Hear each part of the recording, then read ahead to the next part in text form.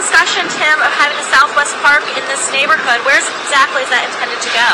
We're actually standing on part of it right now.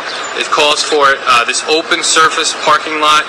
The properties adjacent to it here, the properties behind you to the west, is all in the master plan right now for the Southwest Park.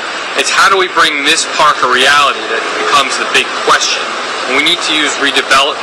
We're close to having the blight study back to the City Council, determining that, yes, the southwest of Hoboken is in need of redevelopment and we can move forward. But we also have to use the funds available from the $20 million parks bonds.